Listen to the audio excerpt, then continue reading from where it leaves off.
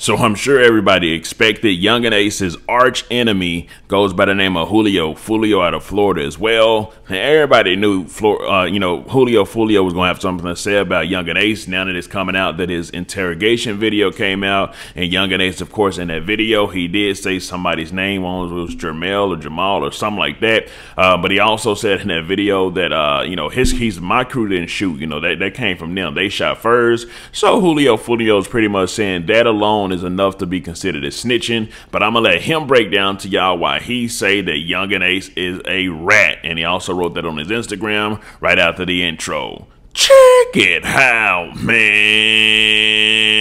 All right.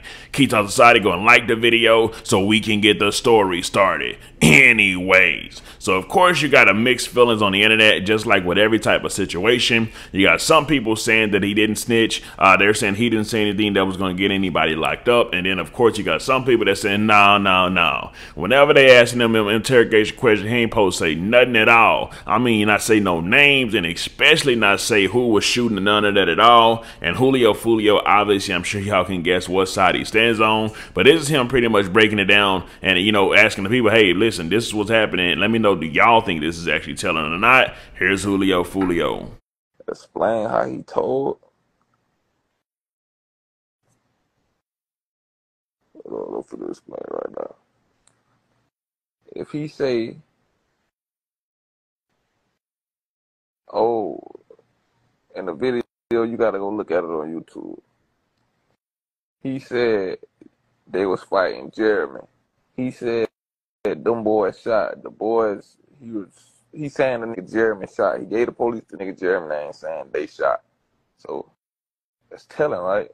Is that telling? I'm just said they was fighting Jeremy. You said them boys was shooting. You said the other boys were shooting, meaning the people on your side weren't shooting. So that means nigga Jeremy was shooting. That's what you basically saying to the police, right? Is that telling? I don't know. Y'all answer that for me. Interrogation with the police and they ask you what happened. You say, oh, we was fighting Jeremy them.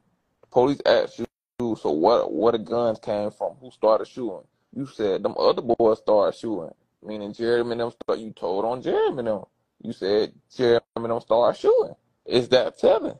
You already know. So whether you believe Buddy told or snitched or not, like I said, it is different opinions on all the posts that got it posted. I mean, at the end of the day, Gunna just did something that the majority of people, including the guy that's actually in jail, which is Young Thug, believes is snitching. His whole family them believes is snitching, and he actually is like one of the top, not only one of the top artists, but like did the best out of his album out of a whole lot of other people, and it's like on certain charts that even other artists who kept it silent ain't.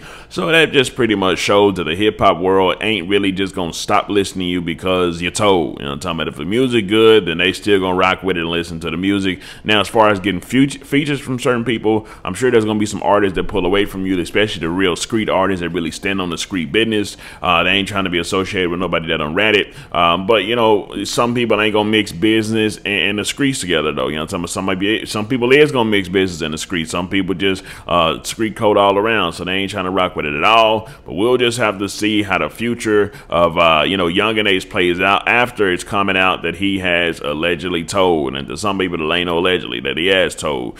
So we'll just see how it goes. Anyways, let me know some. Comment down below. Let me know what you think about his entire ordeal. I'm out.